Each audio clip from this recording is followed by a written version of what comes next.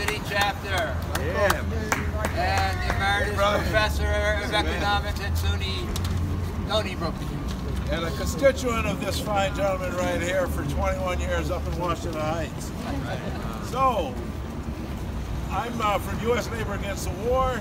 We represent about a dozen different unions and labor federations here in New York City and around the country, over 160 labor federations. And we stand opposed to these wars and to move the money.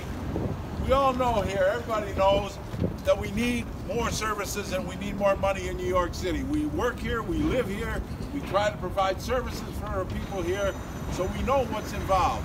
I want to just put in some numbers here to give people an idea of what's involved with this military budget.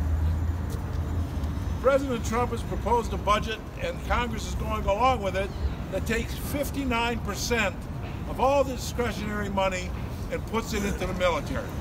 Almost 60%. By comparison, 5% goes for housing, 5% goes for education, 3% goes for transportation, 59% goes for the military. So what is that? That is an outrage. That is an insult to the people of New York City. That is an insult to the people of the world.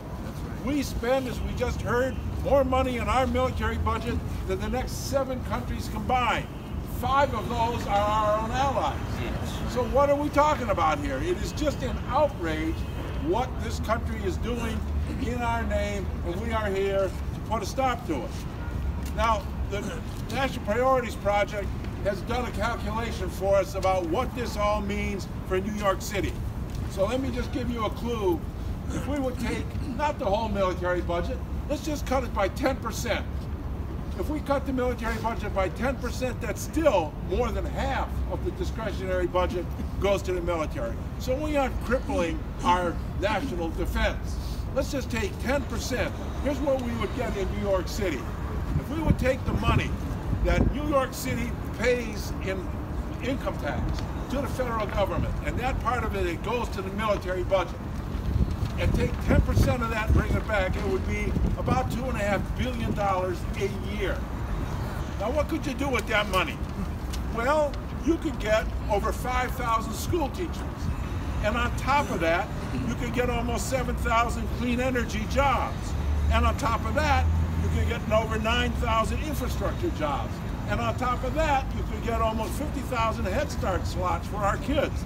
And on top of that, you could get another 40,000 military vets getting VA benefits. All of that, and you still have money left over from what we would give in just 10% of what we send up there. I mean, that's serious, man. This is an outrage to the people of the city of New York. Now, I want to talk about one other aspect of the military budget, and that's what's called the 1033 program. You may not be familiar with it, but this is the program that gets the Defense Department to send military equipment to our cities. And there's fairs all over this country where police departments can go and pick up military hardware, and the federal government will pay for it. New York City has gotten 4 armored trucks valued at $65,000 each, 2 former artillery vehicles known as mortar carriers valued at more than $200,000 each, and in New York, NYPD, what the hell do they need mortar carriers for? But we got them here in New York just in case we're being attacked. Is that security? I don't think that's security. If the militarized police are in our communities, that is not security for those communities. And every African American in this city knows that.